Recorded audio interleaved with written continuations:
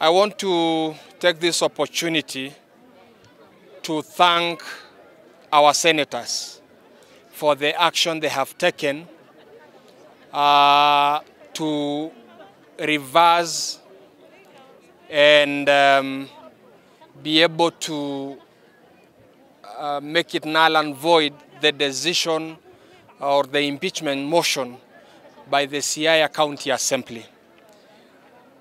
We want to applaud the action of our senators because that action is an action of protecting devolution. Without stability in county system, service delivery is hindered and tampered with. Dr. Oduol, the Deputy Governor of Siaya, is back to office by the decision taken by our senators.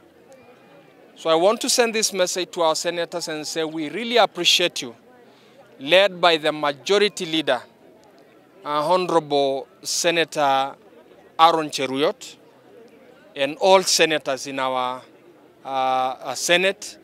We really appreciate.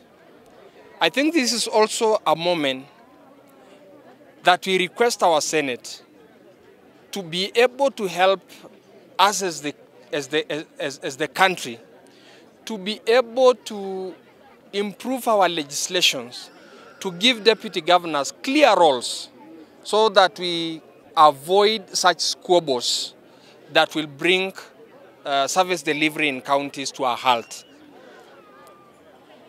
Let's seize this opportunity, and this was your recommendation during the deliberation of this impeachment motion. I request you, with the support of the leadership of deputy governors, we will have a more robust discussion around the roles of deputy governors and how best we can be able to improve the roles of a deputy governor for service delivery.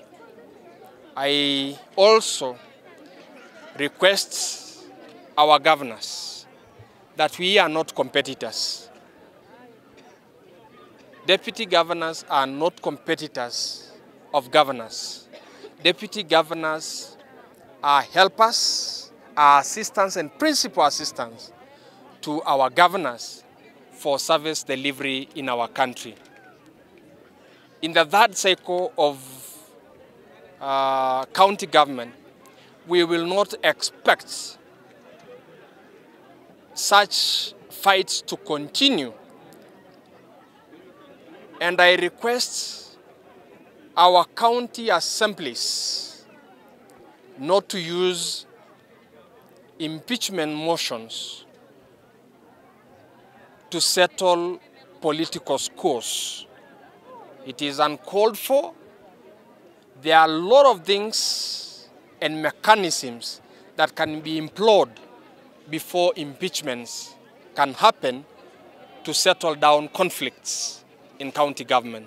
I call upon the leadership of the Council of Governors to devise mechanisms of conflict settlement instead of going the impeachment ways because of political reasons. Thank you, and God bless you.